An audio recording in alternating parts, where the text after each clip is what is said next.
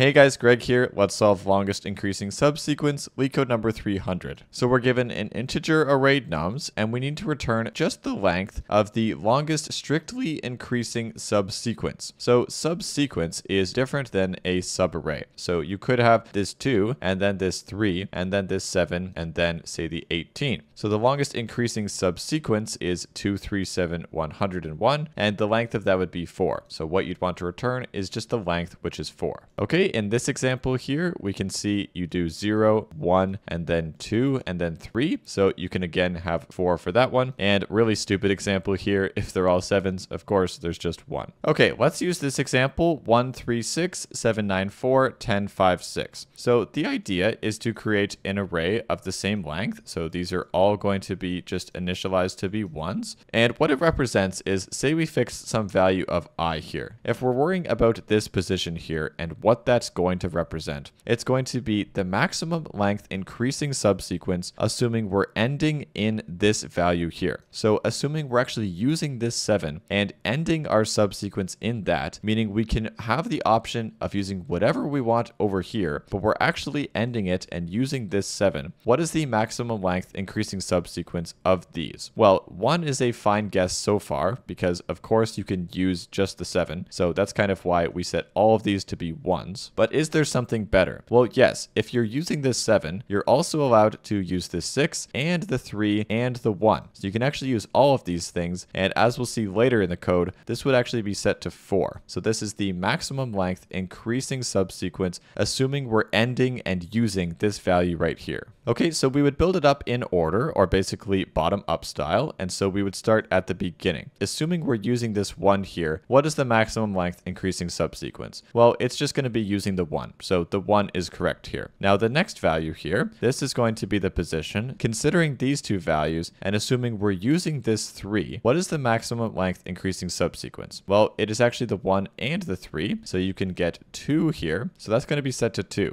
This position will be assuming we're using this 6 here. What is the length of the longest increasing subsequence ending in this? Well, we can use all 3, 1, 3, and 6. And so this is going to be set to 3. Very similarly, this 7 will be set to this 4, and this is going to be set to the 5. You can see we're kind of just increasing here, so that makes sense. Now this is where it gets very interesting, is when this gets smaller here. So if we're ending and using this 4 here, well, that's very limiting. So you definitely can't use the 9, you can't use the 7, and you also can't use the 6. What you can use is the 3 as well as the 1. So this position actually gets set to 3. Okay, now if we're ending in the 10, then you could use the 4, that's fine, but then you can't use most of these, you're stuck only using this. So you could have those 4, that's at least better than 1. However, what's even better than that is using all of this stuff, okay? So this is going to be set to 6, and so the maximum length increasing subsequence of the total array, as we'll see, is going to be this position right here.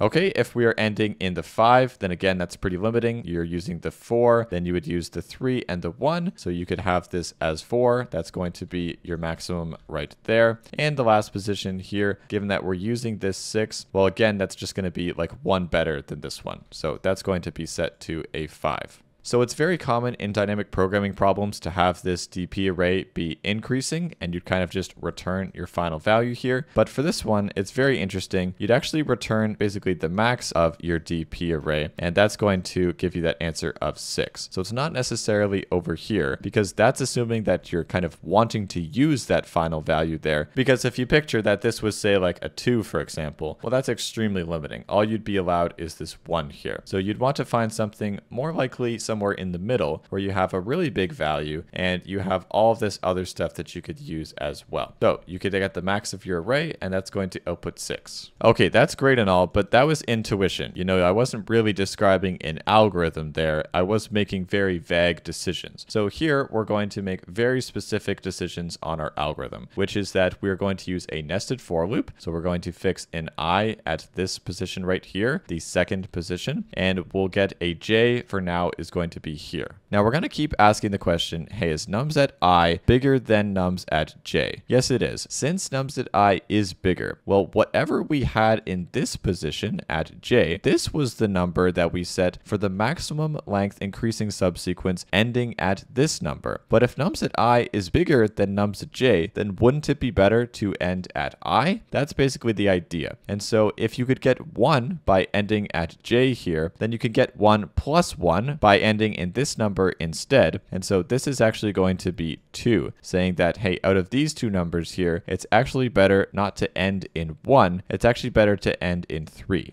Okay, so we would move over I, and then we'd start j again at the beginning here and say, okay, nums at I is bigger than nums at j. So if this value here is the maximum length increasing subsequence ending at 1, well, hey, wouldn't it be better to end at 6? Well, yes, it would be. So we can get 1 from this, and so we could actually get 1 plus 1, which is 2 instead. Then we would move over j again. Nums at I is bigger than nums at j. So this guy is bigger than him. Hey, if we can get 2 by ending at j here, and nums at I is bigger than nums at j, wouldn't it be better to end at I? Yes, it would. So if we can get 2 from here, then we can actually get 2 plus 1, which is 3 by ending at I instead. Okay, we would move over I, j starts at the beginning, and we see again, nums at I is bigger than nums at j. So if you can get 1 by ending at j, you can actually get 2 by ending at I. If we move j over, you can see, okay, it is bigger, and so we can get 2 by ending at j. It would actually be 2 plus 1, which is 3 if you instead end it at I. Very similar over here.